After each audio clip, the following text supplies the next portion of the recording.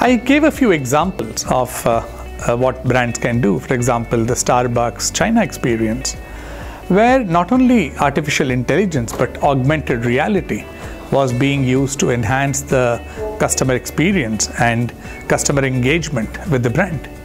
I think today digital touches all aspects of our life. As the CEO of Polycab, I even look at the leveraging digital when it comes to employee engagement, when it comes to engagement with influencers like electricians or retailers of the company, or with the dealers and distributors of the company. I think digital is it.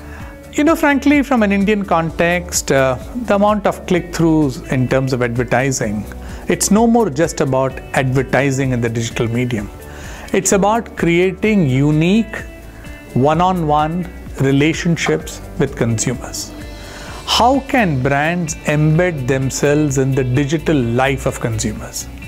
At the same time, brands need to be conscious of a few faults. Are we intruding too much into the privacy of our consumers? Are we really getting after data and numbers without losing the feel and the emotions in terms of our brand? Are we doing enough in terms of respecting our customer, respecting our consumer?